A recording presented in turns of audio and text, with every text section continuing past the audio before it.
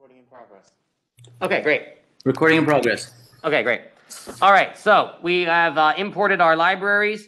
We've now defined the size that we want of our matrix. Let's go ahead and run that. So we were looking at our screen, our ability to add shortcuts. And so I've created a shortcut. If I press Control 2, it'll actually split those cells independently. So let's look at how I did that. If we go to Tools, Keyboard Shortcuts, we can now scroll around. And somewhere here, we should see Split at Cursor. And you can see I've assigned it to Control +2. You can do anything you'd like. And then please explore these and see what else you can combine there. What else you can find. Okay, and the reason why I split that, I think the power of this interpreted language is I can add now empty blocks just by hitting plus. And now I want to see what Z is. I'm a visual person. I have to kind of see what these numbers are. I like to kind of get my hands on the numbers and actually look at them. This is a lot to look at, so let's make a smaller grid. Let's make it 5 by 5. And then we can kind of see all of our numbers right there. So what we've done is we've asked NumPy to create a 5 by 5 matrix of random numbers. None of them are less than 0. None of them are bigger than 1. And now we have another value, P, which is 0.5. And what we can do is we can say, where is Z less than P? And so if we run this logical operator, which we less than, this logical operator less than is going to run in parallel. This is what's really fantastic about this language and is very unique, is the ability for it to just guess and says, well, you asked this question and I can answer it for all of these locations. And so it does just that. And so now it'll store that in this matrix M. So we can look at what M is by just the same thing as that. And now we can plot M and we can see it's a picture. It looks like this, right? And so this is as if you were to flip a coin 25 times, and in each time you put the result in the square with the appropriate color. Okay, so now we looked at this internal SciPy tool that will measure these blocks. So if we think of this as like a chunk, and this is a chunk, and that's a chunk, so it doesn't count diagonal neighbors, only sort of up, down, left, and right counts as a neighbor in this world. And this is, we don't have to worry about the details of how this one works for right now. But what this is going to it's going to show us, because this is kind of a built-in function that's going to measure the size of these little clusters as we change this percolation threshold. As we change this constant that determines what's the probability that we're going to either be a lattice site or empty. So here, if our chance is 0.2, we get these little islands, right? Where, by chance, we might get these happen to all go as a cluster, but in general, we don't get a very large cluster. Now we start to get to see larger and larger clusters. I think it looks kind of biological, which is kind of interesting to me as a model for something like proteins or something. It looks sort of like, two-dimensional proteins. But what's interesting is we see this sort of phase transition, and as we go, see at 0.5, we already start to get very large clusters. And then as we go to 0.6, now suddenly, boom, we just get basically one cluster, or in this case, two, that it's very unlikely that if you're in there, you're not going to participate in the cluster, essentially. And then as we increase that, we can see we get sort of full saturation. Okay, so we measured that using this forest fire model, and this is what we're going to look at in detail today. So let's just run through that quickly. We'll come back and what that looks like in another notebook.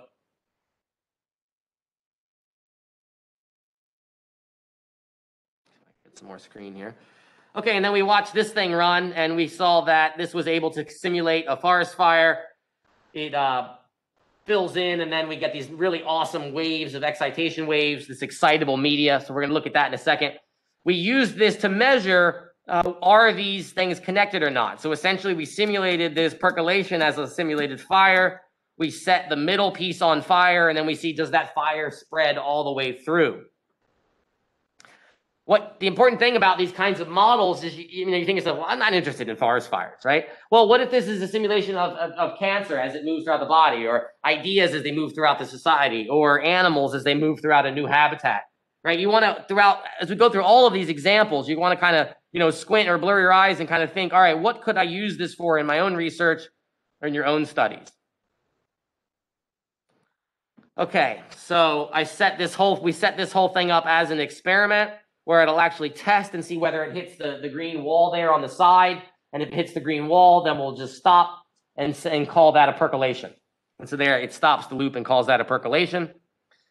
And then we can run this whole experiment over it again to see what that looks like. And we can see that for low values, we're not going to percolate. For very high values, we're always going to percolate.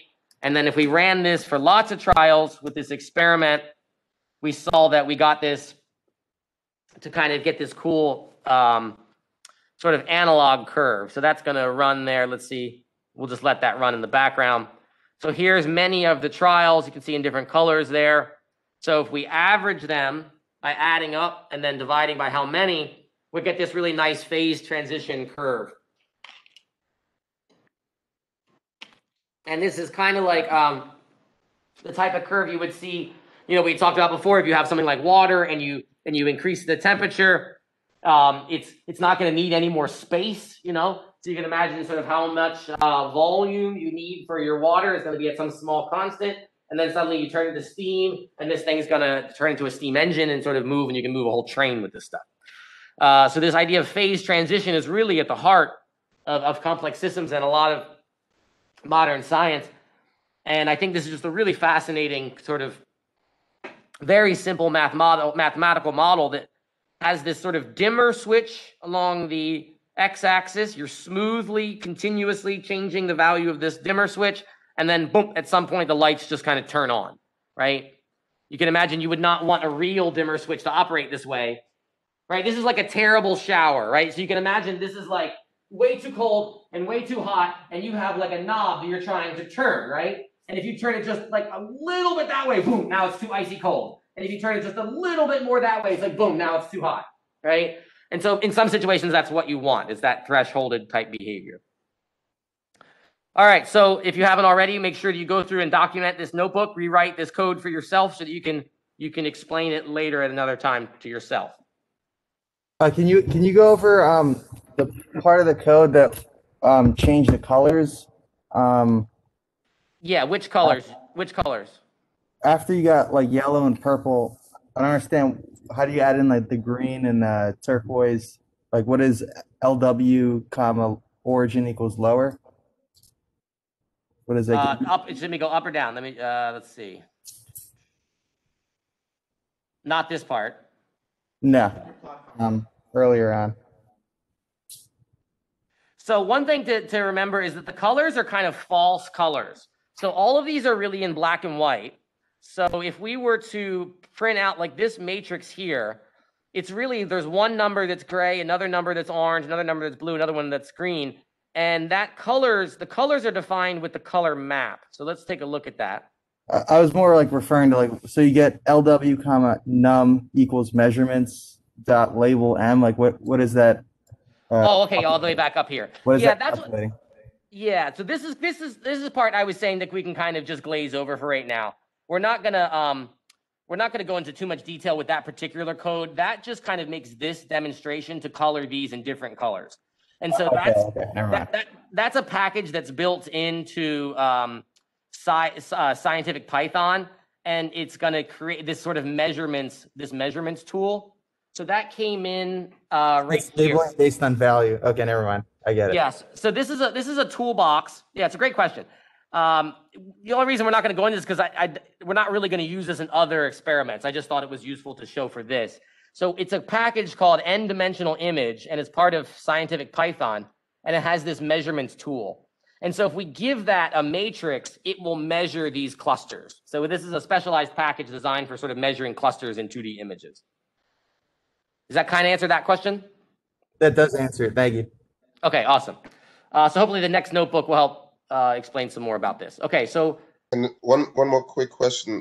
When you say we're going to glaze over those, so we don't need to know anything about it, because when I was trying to go over the notebooks, some of the things, it seemed like I should know a little bit about it in order to even understand. Yeah, I mean, there's sort of different levels of, definitely run this and be, go and look into it. And we can, if there's interest, I'd be happy to. It's just that I didn't look too much into what these are doing. I just liked what this was showing here, and I wanted this demonstration of the size of these, so I knew that this would do that for us. I can look into it later and kind of go through and about how it's measuring it and that sort of thing. Yeah. What's that? Yeah, they're just counting the size of the cluster. So it's saying, you know, define a region of connected as a cluster, and then give them each their own color based on their size. So it actually measures the area, and then it will color them in based on that area value. And so what I mean by you know, don't stress about it is we're not gonna go in and look at the measurements in detail. We'll leave that as sort of a black box tool. And just leave it kind of as that. You know, with Python, from a practical point of view, you know, I'm going to try to make everything sort of mathematical, that we can go through and look at all the math details. So I apologize that this one is a sort of a black box that just does this picture. So the rest of the stuff will sort of be less of that type. In general, from a practical point of, you know, practical side, as graduate students and students, you do want to be able to work with code you don't understand, right? What I mean by that is, you know, you think about your cell phone or your laptop.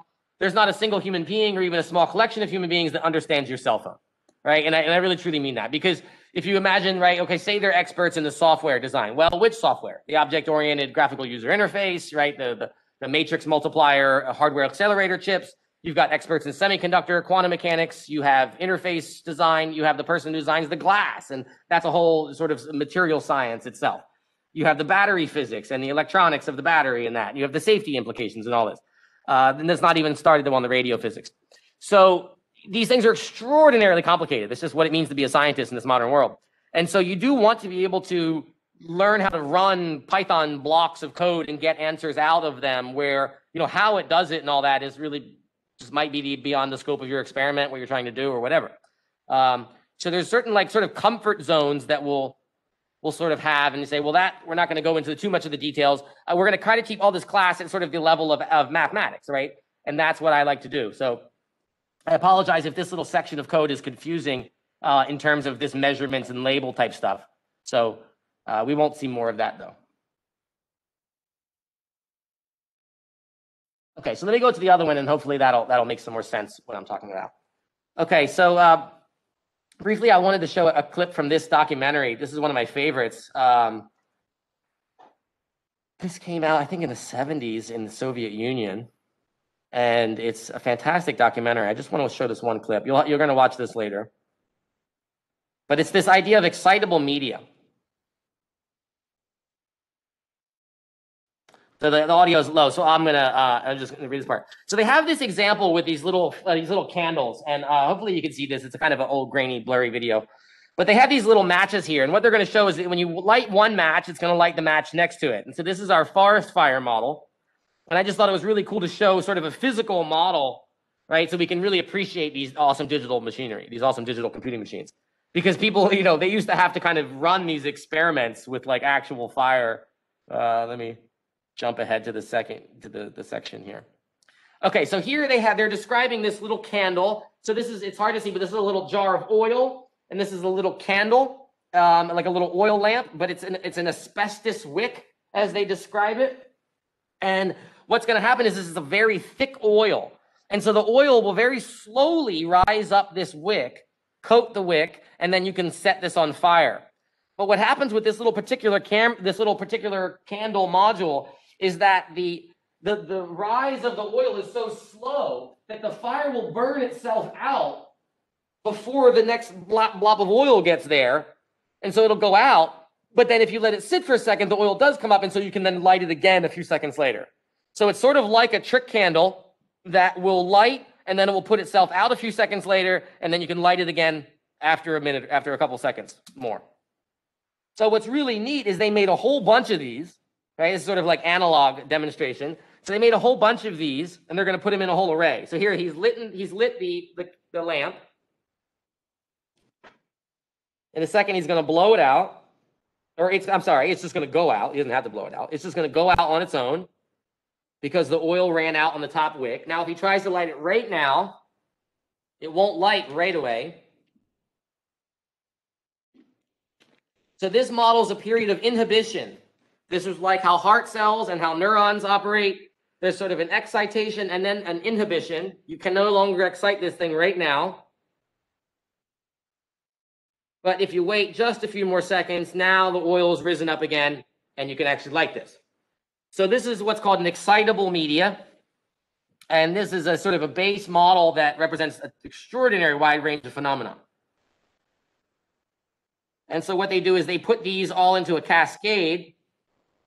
They make sort of a tiled array of these little lamps. And then you get the forest fire model. Let's see if we can see this here. So now they've lined them up one in a line. This is in a straight line.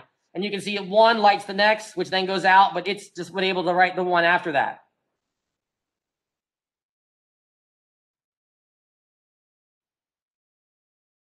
And so now we have this sort of traveling pattern that's sort of going down the line.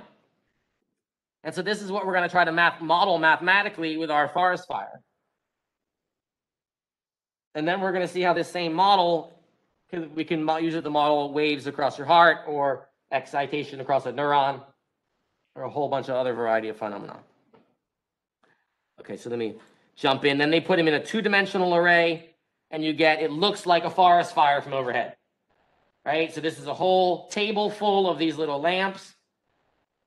It's hard, you can't resolve them in the picture, but each one of these little spots is one of those little lamps. And then you're getting this sort of excitation wave going across.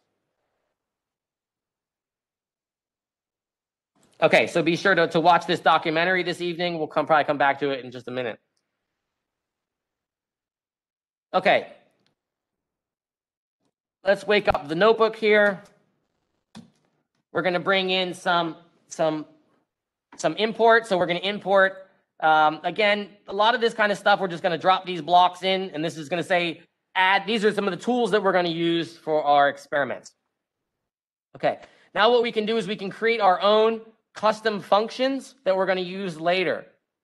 Some of the things in Python, they're the way they are, and they're not super mathematical, and we're just going to kind of leave them as tools. So this one is called make animation that I've written for us, and this will make an animation block. One thing that helps is you can kind of hide these things, right? We can click this little chevron looking thing here, and we can hide that, and that will make that a smaller amount.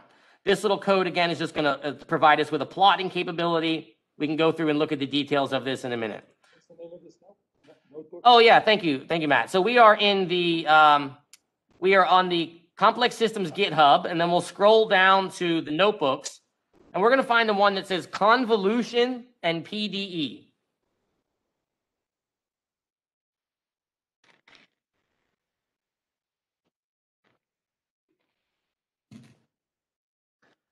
Okay, so we've got our notebook convolution PDE. We've made a couple base subroutines, some functions that we're going to use later to make it easier for us. We've defined this verb plot, and basically to make something with graphics on the screen, these are the set of commands we need. But I don't want to have to type that each time. So what we'll do is we'll just make a new verb called to plot, and if we send it this variable x, it will do this set of instructions on that. So now, if we run this, we have our upload function here. I'm sorry, our image read, not upload. Our image read, I'm going to do Control-2 and split those into a couple blocks so I can see it separately. So this is going to go and use the IO function that we brought in. We brought in scikit image import IO as IO. But in general, all we now have is an imread function. What's really amazing is we can just give this a URL, and this will just go out onto the internet, and it will find this picture. I chose this old video game because it has some lines that we're going to look at. Okay, so we were able to just put in directly from a URL. That's really awesome. You know, it wasn't that long ago getting an image into your computer language was not easy to do. Now we've used our new verb to plot, and we've given it this data object, this array image. If we look at what image is, I like to just run things like that. We can see it's an array. I think the most important command that we're going to use is .shape. That tells us the size that this data exists as on the computer. It's 512 by 640 by 4. Does anybody know why it's 4? Has 4 channels? VGA compatible color. Close. It's actually red, green, and blue, and then a transparency channel. So this is RGB compatible color. Yeah, so that's just like you're saying. So it's red, green, and blue, and then an alpha channel. And so let's take a look at what that looks like. So there's plot image. There's plot image shape. Let's look at just the red channel. So let's look at image. One of the most important things that we'll work on a lot is what I call the wild card, which is the colon. And so what that's going to say is if we say image colon, colon, colon, that's kind of redundant. That just means everything. But let's look at it anyway. And let's look at plot image colon, colon, colon. That will mean all of the rows. We want to plot all of the rows, all of the columns, and all of the color channels. And it will plot the same thing. If we put in here a 0, then that will only plot the red channel.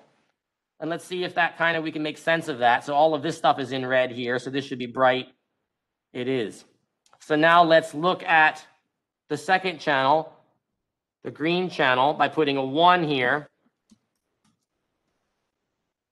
And now let's go see where was some green in the picture, right? These things and these things. So let's go see if they're bright white in the picture. And they are. And so we can see that in this version, we don't have the green lines, but we have the red part. And in this version, we don't have the red part. We have these green lines. And let's see, is there any blue in that picture? I don't think there is. No, there's not really any blue in there, but we can look at that channel anyway.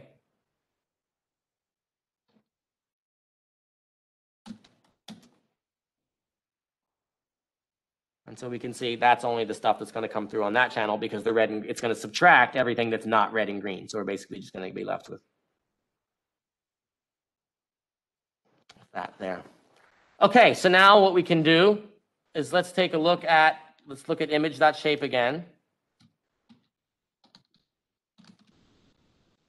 Okay, so it's got 4 channels. So let's cut one of them off. Let's do image equals image, or let's see, I think we have it right down here. Yep, I have it right here already.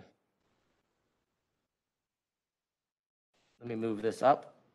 So I clicked on this first block, then I held down shift, I clicked on the second one, and then I'm going to move the up arrow and move both of these cells up next to this block. Okay, so what we're going to do is we're going to average, we're going to do the mean of this data over axis 2. Right? So it always counts as 0. So it's 0, 1, 2. So we're going to average all over those channels and create our black and white version of that. If we now plot out image.shape, we can see that the last dimension is gone. It is now just a matrix of 512 by 640. Okay, now what we're going to do is we're going to make a little filter. We're going to sort of we're going to look in this image for features of this type, right? So we're going to do a few examples of this. So we're going to just have this thing that we're going to be looking for. Let's not worry about why right now. Let's just say we're looking for something that has 1, 2, 1, 0, 0, 0, and -1, -2, -1. And we want to know, is that particular pattern, we can think of that as a really tiny image, right? Let's plot that as a little image. Let's do plot A. And that's a little image, and it looks like this. And so we want to know, is in our big image, in this whole image of the full version in black and white, is there anywhere in this image that has a pattern that looks like this? And so we're going to use this convolution operator. We're going to write it from scratch, but for right now, let's use the built-in. So we want to see how we can use built-in tools and then code them ourselves. So we'll use this tool called convolve. We'll look in a second how that works. And that's going to give us an output. So we're going to give it an image, this matrix. We're going to give it the little filter A, and then we're going to tell it we want the output to be the same size. And if we run that convolution and we filter it, what we can see is what it's done is it's filtered our image, and it's returned only the parts that have a horizontal structure that go left to right. And if we look at our image and we kind of squint, we can see it sort of has a stripe across the middle there. So now what we can do is let's rotate that filter. Let's use the transpose, the matrix transpose, and we'll just turn it. So it's 1, 2, 1, 0, 0, 0, and -1, -2, -1. Let's plot it again, just to see what that looks like. Don't be afraid to break up each line of code into as many as you need to kind of see each piece. When I write these codes, it's very much the condensed version, so I can show it on the screen easier. When I write these, the first time I write hundreds of little lines in between to make sure I'm on the right step. Okay, so now we can see this is going to be looking for a vertical edge. And so when we run that one on the convolution and take our output, we're going to get a filtered version of the input, except now it's extracted only vertical features. So now we have two copies of our input. We have one that only has horizontal lines and the other that only has vertical lines. So if we needed to make a decision about this picture, this would help us. We can convolve with a blurry filter. If we just make a big random filter, this will mix up all the pixels with all the pixels around it, and we can get a blurry image if we want that.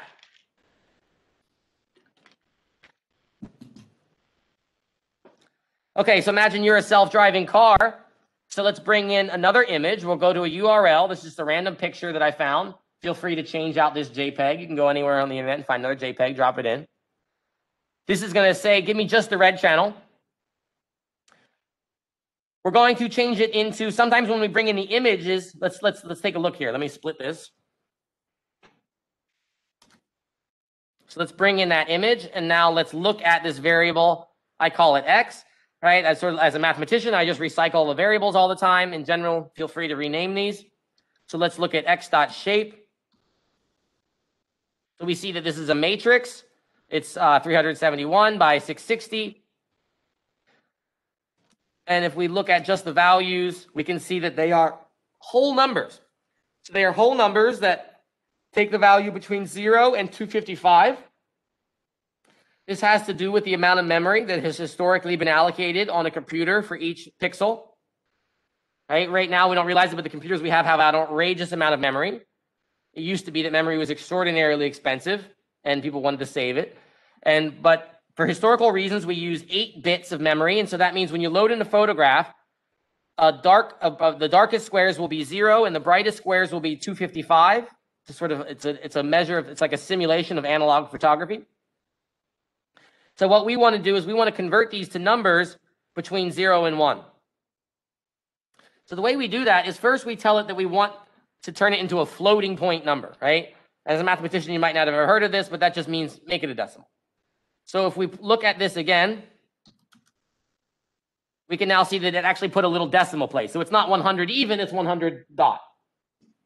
And on the computer, that makes a difference. And now we know that the largest value in this is going to be 255, and we want that to be a 1. So we want the brightest pixel to be a 1, sort of 100% brightness. And so we just divide by the maximum. And we can do this slick thing called divide equal. So in general, we have these operators where we can do we have plus equals and minus equals and star equals. And what that's going to do is that's the same thing. So if we do x plus equals 1 is the same thing as x equals whatever x was and add to it 1. Right? So it's just your sort of preference about how you like to code this. So we might want to say that x is equal to x, whatever x was, divided by 255.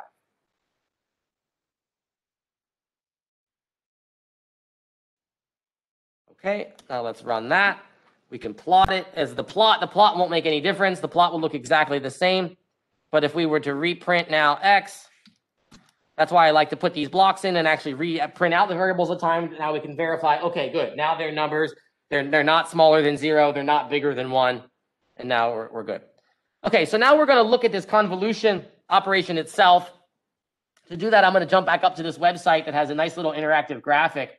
If we go all the way up to the top, let's do image kernels explained visually. There's a nice link there. And then we'll get to kind of see this in this nice little web app. So what we have here is we have a picture. Here's the person. Here's a little picture here on the right, sort of the actual pixel scale. Then we have the pixels sort of oversized so we can see them. And then on the left here, we can see the pixels. Here, they're whole numbers between 0 and 255. So if we go to the bright square, it's 255. If we go to the dark square, that one says 20. Now what we're going to do is we're going to look at our kernel here. So let's look at our filters. So we had one that looked something like this. Let's see. 1, 2, 1, 0, 0, 0, minus 1, minus 2, minus 1. So what we're doing is we're taking our image. We're taking our image and we're creating another image. We have input as an image and the output is going to be an image. And the way we're going to determine what the output is for every pixel on the input, we take it and we use this little recipe that we just defined. So we had 1, 2, 1, 0, 0, 0, minus 1, minus 2, minus 1. And we're going to use that to weight these little values in the square. And we're going to get that pixel was 177, multiply it by a 1. That one, 178, multiply it by a 2. We multiply them all together, add them all up. That will be the new center pixel, and that's the output. We're going to do that at every possible location. Every possible location. And that'll give us the output. The only problem is we can't do it at the very first pixel. So if you notice, these pixels on the edges here are empty, and that's because our system isn't defined. If we go all the way up to this first corner, well, we have to be asking about what one pixel is up and over, and there is no one pixel up and over. And what we could do is we're going to then change all of these. If we look at one of interest might be the identity. And so the identity does nothing. It says take whatever pixel you were in the middle, multiply it by a 1, multiply a 0 by all the pixels, and then add them together. Well, that does nothing except for clip the edge around the outside. Okay, so that's what we've done here. We've created our filter, 1, 2, 1, 0, 0, 0, minus 1, minus 2, minus 1. That's our filter. We filtered it, and that gave us the output on that image.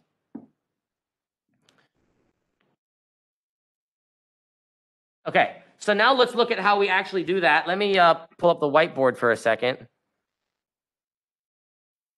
Let me see. Let me turn the light on here.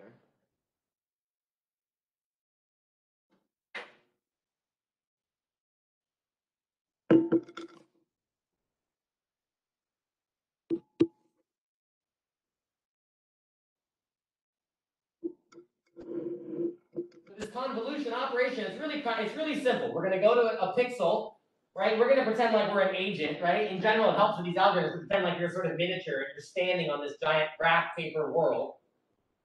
And then we're going to try to figure out what the value of the pixel you're going to be. So you're a pixel and you have a value, and you've been asked to change your value based on what your neighbors are. And that's what this convolution operation represents. All right, so can everyone see on this board if I use this red ink? You see that?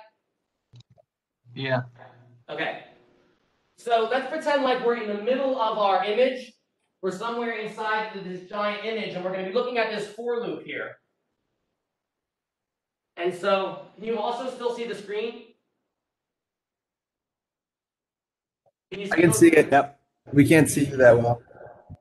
You can see it, but not that well? Yeah, a little bit. Small. Okay, let me just try to draw it giant. So we're going to pretend like we're somewhere in this image, and we're on this giant pixel array, and we're standing at one giant pixel here, and we're going to be at pixel I, comma j. And that's the pixel that I'm at, and I want to update myself based on my neighbors. So if I'm on I row, on the ith row in the column j, right? So I is going to be the row, and j is going to be the column. So if we're in the center square and we go over one square, right? So we're sort of going to be looking at our neighbors. Let's draw the neighbors here. So this would then be still the ith row, but we have j plus 1. And this would be the ith row and j minus 1. So we're trying to figure out what our neighbor pixels are relative to where we are, so we can write this code. And then if we're in this spot, we're going to be in row I plus 1, but we're still in the jth column. And if we're in this one, we're in I plus 1, j plus 1. Move the cameras on the other side. Oh, man, okay. So we're trying to figure out, so now let me jump to the code to kind of show this here. We have our center pixel, xi of j. That's going to correspond with our filter. So let's look at our filter. We called it lowercase a. Now the way we can index a. So adding the plus sign in the for loop in front of each of the lines ends up summing it? Yeah, so yeah, great question. So because I did what's called wrap this line. So I use this special character here. This special character means ignore all the white space and just continue on the next line. And so this character is a special Python character. This is not math character, this last slash. This is just going to be continue on the next line. So we could write this out as one big line. Let me just kind of show you that. Oh, I see. Okay, never mind. I just kind of wanted to emphasize this symmetry. So we could do this like, put these all like this. Does that make sense? I get it. Thank you. Okay. Okay, so by doing it this way, we can kind of see the symmetry. And now let's look at this thing. So this value in the middle, let's look at the very middle pixel, right? These things, it's confusing because it starts counting with 0. So if we do A00, 0, that's going to be the very first thing here. If we do A11,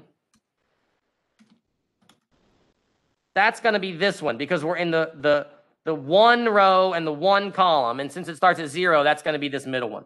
So that's this filter. We're saying take the middle, take whatever pixel you are and multiply it by your middle filter. So whatever pixel you are, right? I can't both use the mouse and this thing at the same time because it is the mouse. But whatever pixel you are, you then multiply it by the neighbor. So you can think of this one here, right? This value here is sort of the center value for this. And so we want to multiply it by the middle of that pixel. And so that's pixel ij.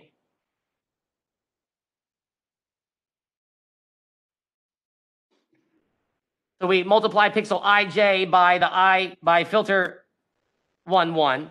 Now, if we go into this corner, right, this is going to be filter 2, 2. And so we use filter 2, 2, and that's going to be I plus 1, j plus 1. Right, so this is going to be our pixel, and then the neighbors, the 8 neighbors around it. Is that clear how the ij and the plus and minus 1 work? So do this yourself. Write this out on paper. Write these out and make yourself a little diagram so you can see, how the A corresponds to these different 9 locations. So we have 9 locations in our filter, and then we have a spot that we're at plus our 8 neighbors. And so our next value in the ij spot for x2 is going to be the sum of whatever you are plus all of your neighbors weighted by the filter, whatever f is. Okay, so if we run that, and we run our input through a convolution, so this is doing our homemade version from scratch, convolution. And then if we plot that, we can see it's filtered our roadway. And so if we're a self-driving car, that might be an easier version of that to look at. So what we can do is let's do this 3 times. Each time we're going to make up a random filter. So we're going to make up a random number, random matrix. We're going to filter our image, and then we'll plot that out.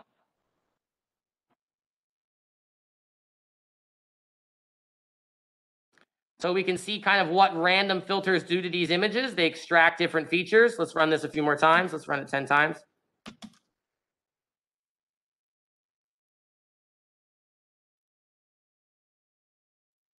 And so we can see they're doing things. Some are just blurring it. Some are most of the kind of the identity. Some sort of invert it. These are sort of emphasizing the edge structure there. So depending on what it is you're trying to answer about the question about this picture, you can get that different ways.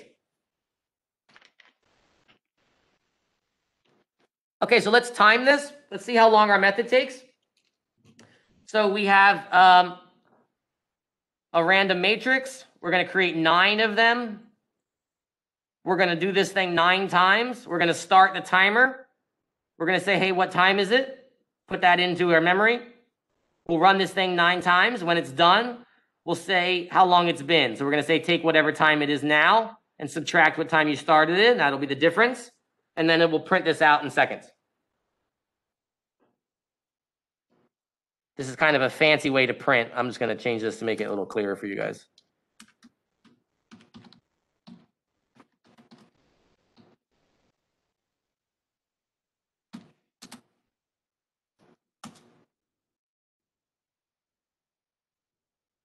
Okay, so it's running that 9 times.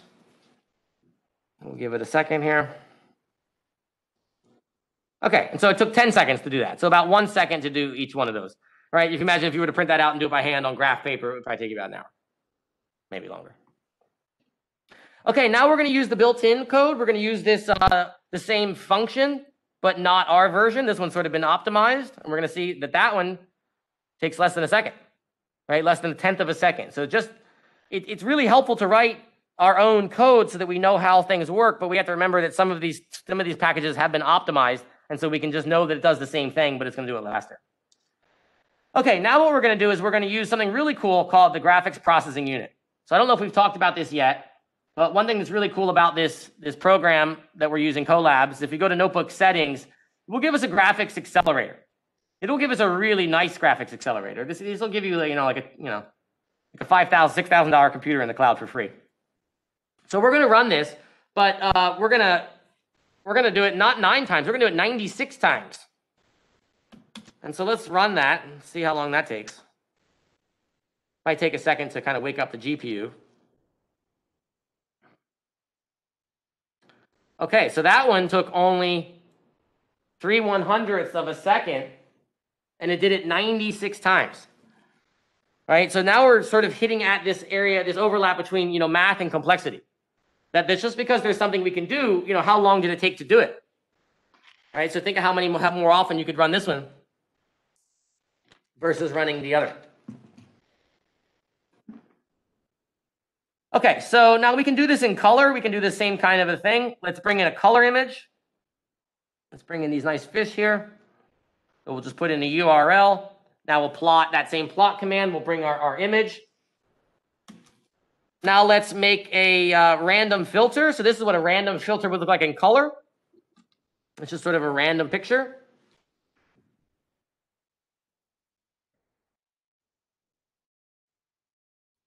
Now the way we're using a certain tool called PyTorch. And if we go back up here, so here we're going to have a subtle thing where typically with an image, we think of the rows, the columns, and then the color channels, the red, green, and blue. The language that we're going to be using called PyTorch, it likes that 3 in the front. It likes to have the color channels and then the rows and columns. And so we can use a tool called transpose, and we can say, hey, take whatever was in index 2 and put it in the first one, and whatever was in 0, put it, and it sort of rearranges things in this new order. So this is the new order for things. And so if we look at that and then run image.shape, we can see it just put that 3 out front. Now, the only trouble is if we try to run that through the plot command we ran before, unless we make some modifications, it's going to say, oh, I don't know what to do with that, because it expects the third one to be in color. But we can either rewrite our plot command to handle that, or we can just reshape it before we send it to plot. Okay, so we'll make up a random filter. I'm going to make up 11 pixels by 11 pixels with 3 color channels. And then the way this system works, it likes to do lots of work at once. And so this system is going to do this sort of batch mode that we're going to get into a lot. So it likes to sort of, like when we answer questions as humans, you normally think of answering one question at a time. But what they're going to do is they're going to do it lots of things at a time. So it's going to expect a whole list of filters. So we're going to give it a list of 1. So we're saying, yeah, it's a whole list, but it's just a list of 1.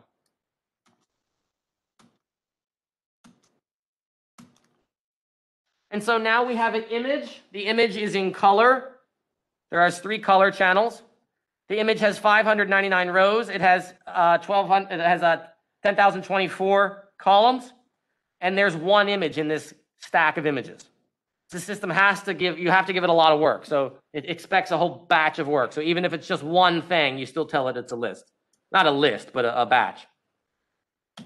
Okay, now we're going to turn these into tensors. So we're going to use this language called PyTorch. And to do that, we just have to take our normal data and we just say, hey, this is a tensor. And so now we're going to use the Torch's version of convolution. It's called F.conv2. And it's going to do the same thing we wrote from scratch.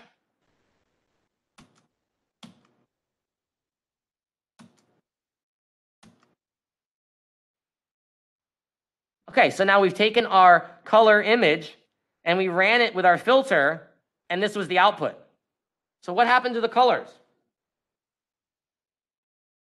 Well, there's never going to be any color when we filter a color image with a color filter. The only thing that's coming back is sort of a map of where in that image that feature had been found. And so that map will always be in black and white. So that's just to kind of show the convolution operations. Now let's do this another example that will make a little more sense intuitively about what we're actually doing here. So let's bring in Mario. So there's our picture of a Mario world. And what I'm going to do is I'm going to crop that image. So this image is now just a set of numbers. We can look at it image. It's those sets of numbers. You can see they go from 0 to 255. Now I carefully went and I found one of these coins and I told it, well, if you start at row 185 and you stop at row 200, and if you start at row 224 and you stop at row 239 and you take all the color channels and we crop the image in that location, we get this coin. All right, so there's just a matrix of where that coin has been found. And so there we can crop it out. Now what we can do is let's scale these numbers between 0 and 1.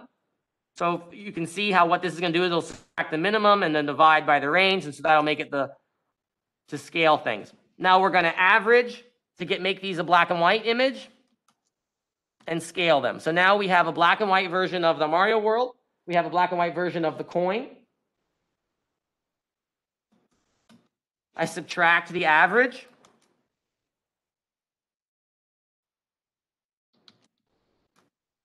We can still see that now these are numbers. These are small numbers. They have the chance of being negative. Why do you have negative numbers? We could probably change it and rescale it. I think it's just how I had the scale. Well, I subtract the mean after I scaled it, so we can rearrange it. But okay, so now what we're going to do is we're going to convolve. In this case, we're using this the PyTorch, not the PyTorch version in this case, but this is the NumPy. We're going to take our image and our filter. So I happen to rotate it. Let me put this on its own line. I'll say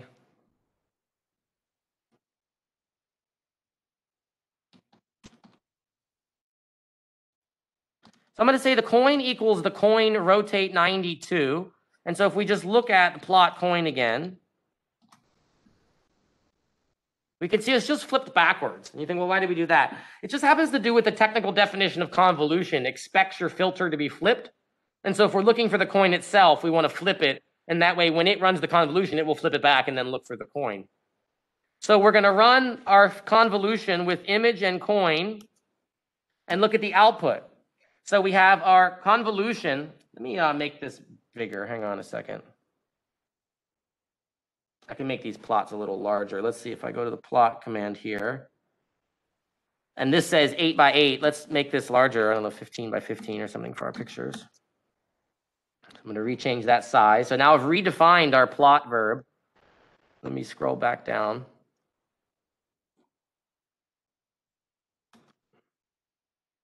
Okay, so that one, the coin's probably too large, but now we can see this one better. Okay, so now what we've done is right here, we did convolution of our image with our coin, and we got out this feature map.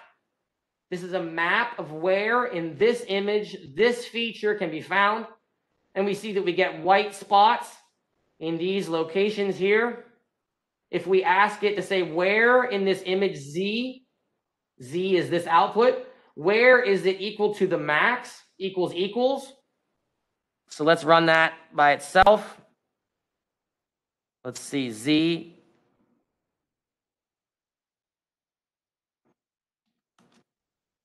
Okay, Z is all these numbers here. We can say what is np.max? What is the largest that Z gets?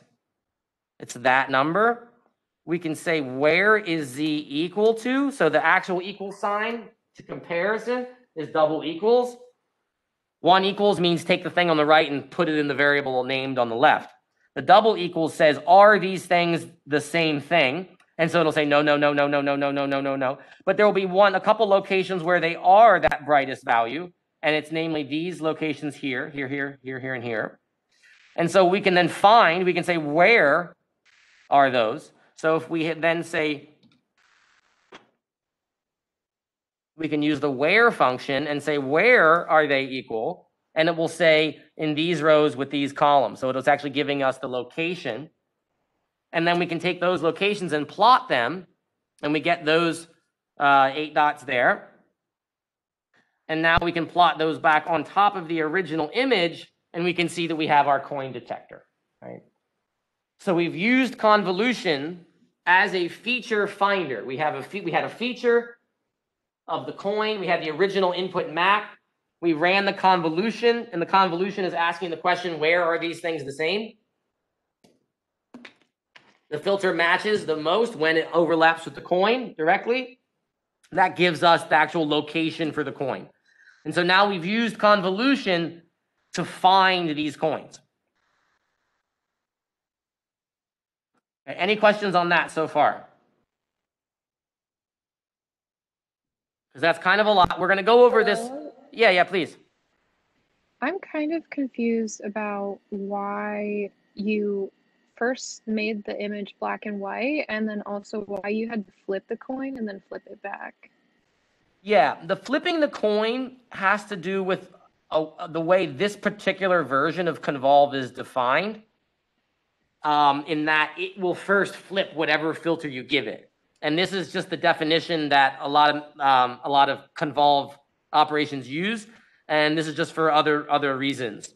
Does flipping it and changing it to black and white have anything to do with like the answers we're trying to get? Or making it black and white just kind of simplified the problem, essentially. We can go back and try to run it in color. It's a great idea. Essentially, like, the task is the same.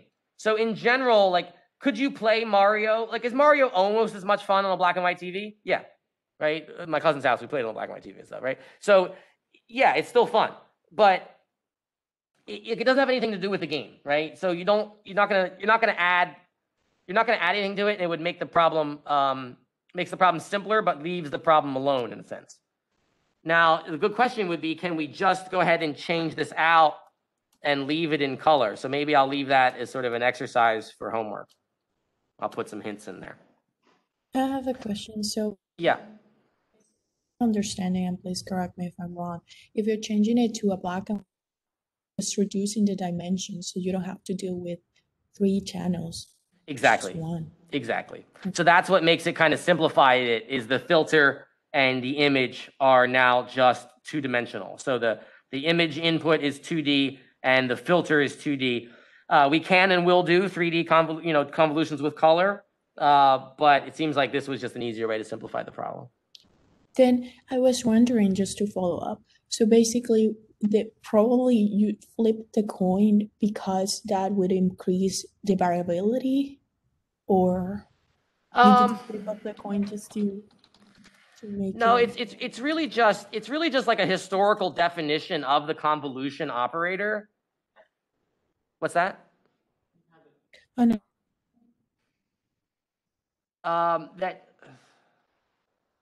With the traditional mathematical definition of convolution, the filter is flipped. So here we have an input in blue and then a filter in red, and that to do the classic the definition of convolution, you flip this first and then sort of do this correlation where you slide one past the other. Here's a one-dimensional example.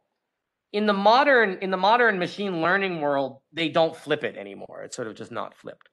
And so I would say it's just really a historical accident. If we run, and we can try this, if we run our own homemade version of Cov, we probably we don't have to flip it. So let me see. Homemade version does not flip. It doesn't. I know. So we don't have to flip it. We called it Cov 2D, right? So let's go back up and look at our homemade loop here. There it is, Cov 2D, Cov 2. Which also does not require you to flip.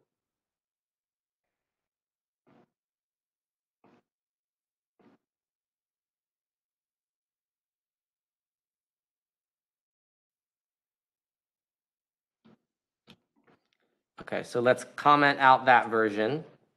And now let's go back and run these again. Let's just run it from the beginning. And now I'm going to skip the flip line. Let's see where that is. Okay, here's the rotate. I'm going to skip that. Okay, so now we have the original coin with the dark side on that side. And now let's see if we can run our version. That worked, good. Yeah, but that didn't come out. That didn't work. Maybe we did define it with a flip.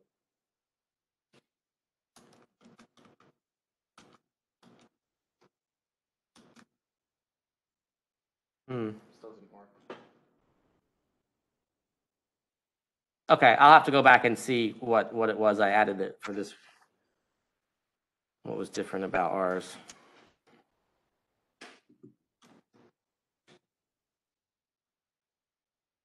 No, it's a great question, though. In general, we won't have to worry about the flip. I'm trying to remember now. I wrote this a while back. I'm trying to remember why ours was different. I don't really know, but does it have anything to do with the fact that our matrix before was only 9? Like it was 3 by 3. The coin is bigger than that. Yes, yes. Thank you so much. Yes, that's exactly why. Wow, I cannot believe that I just guessed that. No, it's fantastic. Yes, thank you. Yes, ours was hand coded. Yes, exactly right. So ours was hand coded explicitly for only a 3, and that we'd have to completely rewrite the formula and all that kind of stuff. Yeah, great point. So that's why. Okay. We'll do a fun exercise later though. We can still code that. That's not hard to do. Okay, so we found the coin, we placed the coin, and then we put the red dot. So really the purpose of this is to show that we can think of convolution as sort of finding something. That you give it something you want it to look for, and it will give you out a feature map. And the key of this map is this map will always be in black and white. Even if we ran the image and the coin in color, the output map here would still be in black and white because it's a location. It's a where in that image in space did it match the most. And so we're getting these bright spots where it matches the most. Okay, so that's convolution. So that's kind of how we can use it to find something. The other thing that we can use it for is to count things. And so now we're going to use this for this fun thing called Game of Life, which I'm going to switch over to another program real quick, just to kind of show this. And this is called Golly. So Golly is a really awesome free program. Download this yourself this afternoon. I think I put this, I might have put the link. If not, let me just show you how you find this. I'll put the link on the GitHub. So if you just type in Golly Cellular Automata, it will pop right up. And then I'll put this onto the GitHub. And then you can download a copy here. So just click here, and it'll take you over to SourceForge. And then it'll download. It'll guess what operating system you're on. It knows I'm on a Windows computer here, so it's going to suggest me the Windows version, which works fine. So if we open up that program, we get this kind of world. And this is really fun. This is sort of like a professional cellular automata program. And it allows us, it gives us a little pen here. And so I have a little pen, and I can click here, and then I can hit go, and stuff's going to happen, right? And so we have to say, well, what in the world happened? We can clear this. So what this is going to be the Game of Life. This is a mathematical game that was invented on paper, actually played it on the floor in the 1970s by a guy named John Conway. Unfortunately, he just passed away this year. I think was it February? Yeah. So as you can see here, they're paying homage to him, but he had a good run. And so this guy, John Conway, he came up with this game as students as sort of a simple mathematical thing to simulate the game of life. And so what does that mean? What it means is if the squares are alive, the white squares, and if you hit go, they're going to apply this rule. And the rule says if you're by yourself, you're going to disappear. You were lonely. And so one square by itself will die of loneliness. If we have 4 squares in a row, it will stay just how it is. It will stay stable as a square forever. If we put in a line like that, it'll just disappear. If we put in 3 across, it will oscillate forever. And so let's look at these sort of game of life.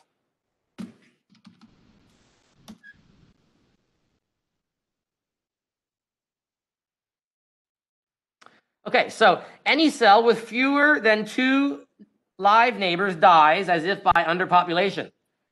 Any cell with 2 or 3 live neighbors lives on to the next generation, next time step. Any cell with more than 3 live neighbors dies as if overpopulation. And any cell with exactly 3 live neighbors becomes a live cell as if by reproduction. So any dead cell. Okay, so it looks like they reformulated these into a slightly different. Let's see what the condensed version is. Any live cell with 2 or 3 live neighbors survives. Any dead cell with 3 live neighbors becomes a live cell. All other cells die in the next generation. Similarly, all dead cells stay dead. Okay, so this is a ridiculously simple model of life, if we can even call it that. And we're going to code this up in Python from scratch, but it's kind of fun to look at what actually happens in this world because it's extraordinarily counterintuitive, ridiculously powerful. It shows up over and over again. And it's one of those things when I first came across this 20 years ago or so, I was like, oh, that's cool. I remember downloading a screensaver of it and like ran it on my computer, and it was like, I don't know, I just thought it was like a neat pattern or something like this. It turns out this is really at the heart of computation and it's a really great model that gets at a lot of really interesting ideas. All right, so what can you do with this? Like NetLogo, this program is chock full of fun stuff that you can click on and play. And so they have all of these different categories here. So let's start with life.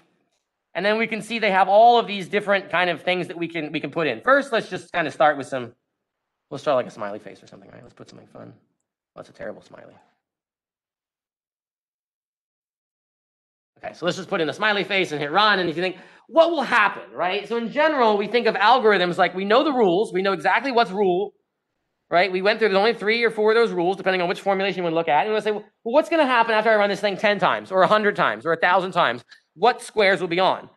And if you think you can predict what squares will be on after some amount of time, right, you're kidding yourself, because what happens is rather outrageous. And so we get this sort of transient behavior where stuff is all moving around. We sort of set off some fireworks here. Now already we see these things called glider gun, these guns here, or these gliders here rather. We'll see the glider gun in a minute.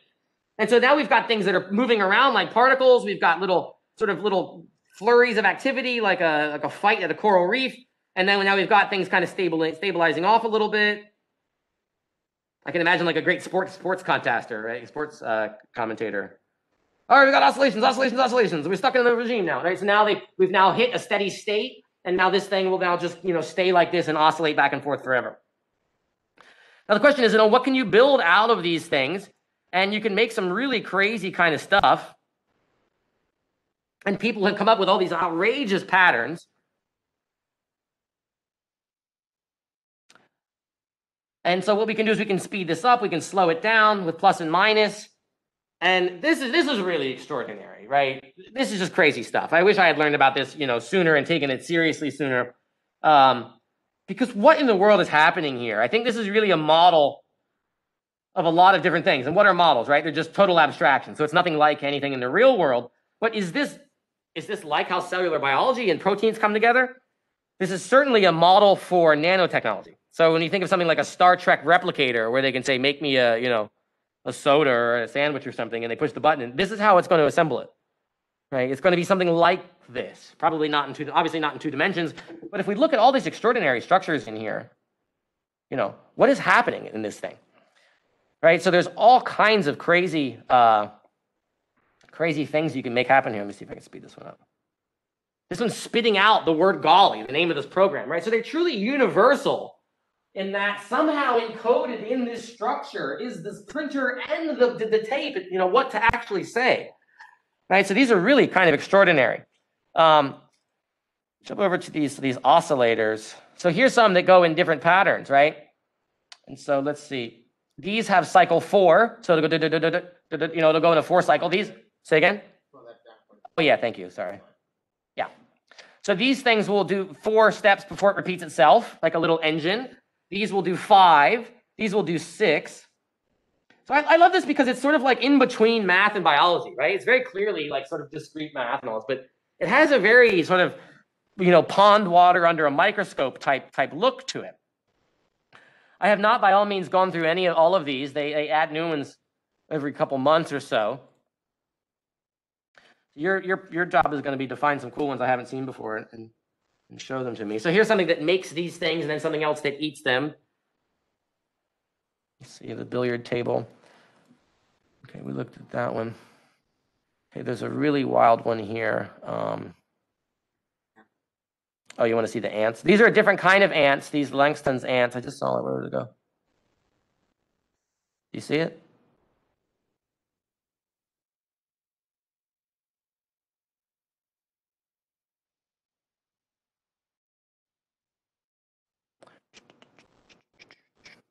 There's always life. Yeah, let me show you. Oh, termites is one of them too. Encounter. Some of these are really wacky. Oh, I want the one that the von Neumann one. Okay, so let's just start with this one here because this is kind of like the coolest one. Yeah, we're gonna get to that one. We're probably gonna get to that one next time because we're running out of time. This one is super fun. This one is just kind of like artsy. Go under super, and then it's art on a Taurus super life.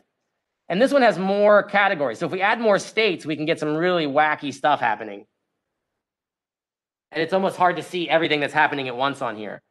But you've got like certain things that are like gobbling up other things, and there's sort of all these different rules. And so if we look here, there's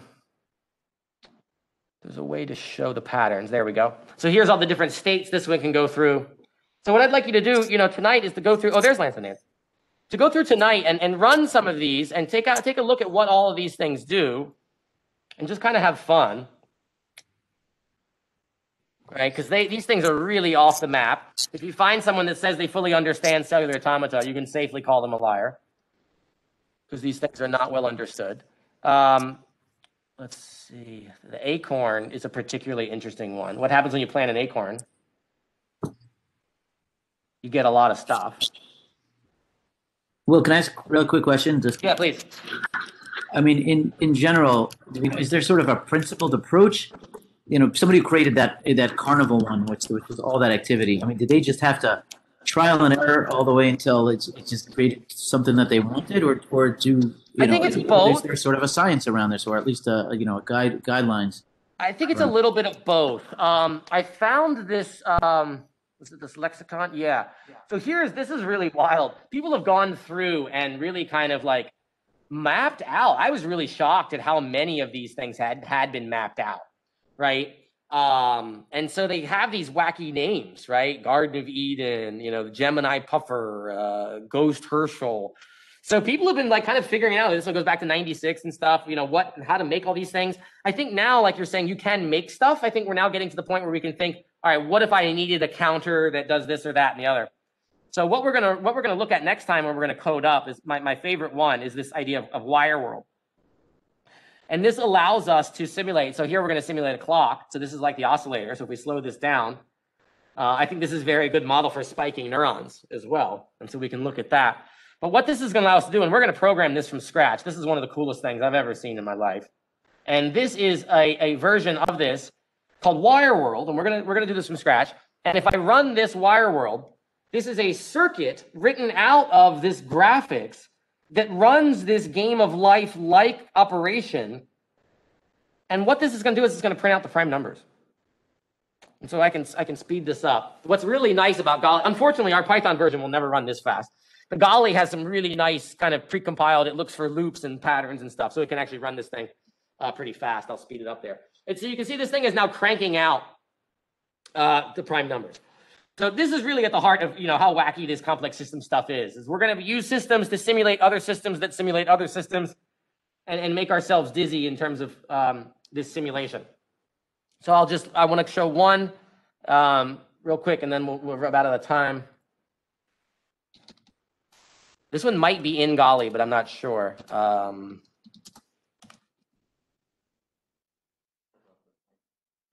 So computers can simulate things, and one of the most extraordinary things they can simulate is themselves.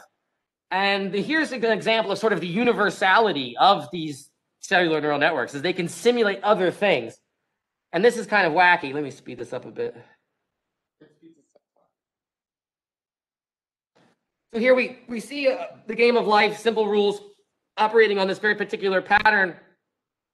And what's going to emerge is sort of this other macroscopic machine, which is simulating something in itself.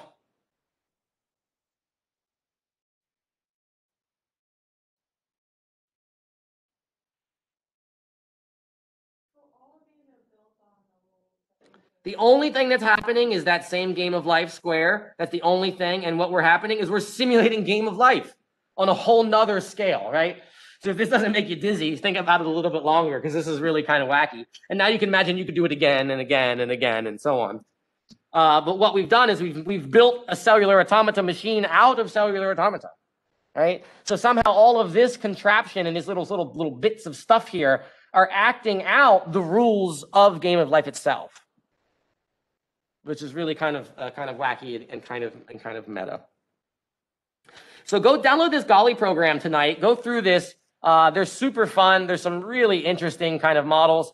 Some of these you probably played at some point on the internet as a kid with something like this, which is sort of a fun sand type game, a digital sand, and it'll sort of simulate, you know, piles and avalanches and all that. And so we get all of this really amazing physics about critical angles and phase transitions and avalanches and all that kind of good power law kind of stuff. And so this is a slightly different. This cellular automata is really interesting. This one, you have to use a different set of rules depending on if it's an even time step or an odd time step. And when you do that, you get these sort of conservation properties, more like physics. And so this hints at an area called digital physics. It's not quite clear yet if the world we live in is made out of graph paper. If we zoom in all the way at the bottom, we know we run into atoms. Atoms means you can't cut. That's what the word means. And so, you know, are there truly atoms below the atoms that we don't quite know about? So we're about out of time for today. Go through and have fun with these. They're super cool. Go over like assignment 1 and maybe the due dates or anything. Yeah, I haven't put any firm due dates on anything yet. Just I wanted to get everybody to get caught up. I'll post that so you can have some expectations. You have plenty of time for now. So for now, just go through and document the first 2 notebooks that we've gone through in class, the random walks and the percolation, and start documenting those with all of your notes so you can explain it yourself. Remember, we had said you're trying to think of 2 people you want to explain it to, yourself a year ago that you wanted to give a head start to, and yourself a year from now who might find that you need these tools for some other project and you don't want to have to learn it all from scratch. But I'll put that on there, so you have plenty of time so far. Okay, so we're keeping up with the readings. We're fine. And yeah. So for now, make sure that you can keep up with these notebooks. Any notebook we've done in class so far, rerun it at home. You know, add more blocks, kind of like we did. Take a block, break it up into pieces, look at the output in between, actually print out the variables. To me, that's the best way to learn this. Okay, thank you. This is a really fun one. I've started to code this one from scratch in Python. We'll look at this one next time too. This is called a diffusion limited aggregate. And so this kind of looks like a neuron. It kind of looks like lightning. It kind of looks like dendrites in root structure or something like that. And so these cellular models are really, really all over the place. So have fun looking over these and be prepared next time to present one on the chat that's fun and you can show it to the rest of the group. All right, thank you everybody for your time today and your attention. Elon's going to continue with the next session if you want to encourage everybody to stick around for that part.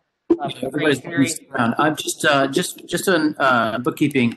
I'm going to stop this recording, and then I can send you all the link. Or I'll just send it to Will. I can just send it to you so that and have it from previous classes as well. But it's probably easier if we split them.